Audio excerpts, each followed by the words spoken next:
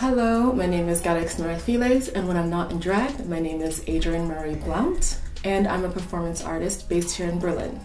I also am the house mother, father, parent of House of Living Colors, which is a collective that explores gender commentary, gender imposition, gender expression through performance, and it's specifically for queer and trans, Black, Indigenous people of color.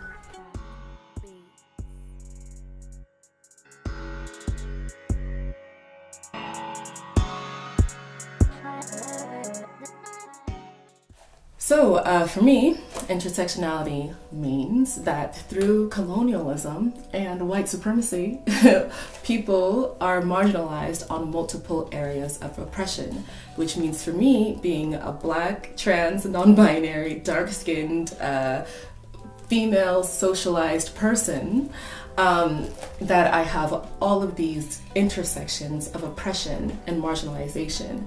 And by recognizing that I have these, it means that I'm able to kind of understand how I have to navigate them and how I have to navigate the world in order to get the best possible outcome for my success and also my security in this world.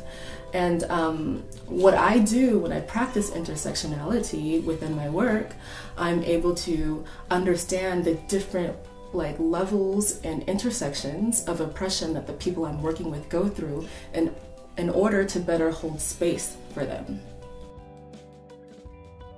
So the ways that I practice intersectionality in my work is through making sure that I'm able to be paid a wage that I can live off of, because I'm a freelancer, and being a freelancer out here is hard, especially because people are constantly trying to take advantage of you. And when you're a dark-skinned person and you're a queer person, they feel like you should just be grateful to get any opportunity.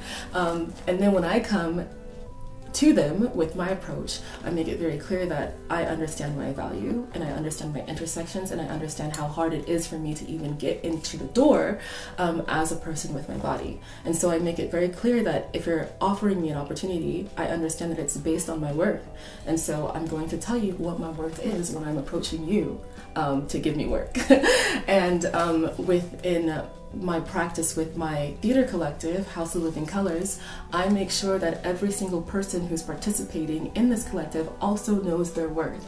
And if they don't, I help them, I teach them, and I let them know that they are valuable and that they are so much more than the extent of their identities. I also understand that I'm working with people who are in this country and are unable to work as freelancers, or unable to work as artists, because we live in a very imperialistic, hierarchical, hegemonic society, which likes to classify people based on, you know, their beruf. So also in Germany, in order to perform a certain job, you have to be registered as that profession, right? And so when I work with people who have a refugee status, or when I work with people who are not registered as an artist or as a freelance artist, then I have to find a way to be able to compensate them that is not bureaucratic, so to speak.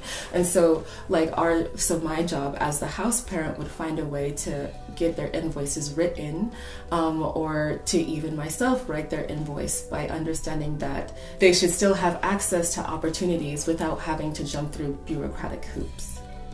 Also, when it comes to House of Living Colors, it's all about opportunity, and I keep saying opportunity, opportunity, because with intersectionality, these intersectional layers of marginalization, opportunity becomes scarce.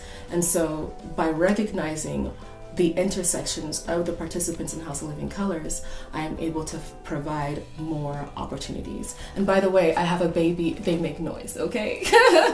They're making noise. There, I'll just say it. Like, if you hear noise, it's my baby. Get over it. And that's it.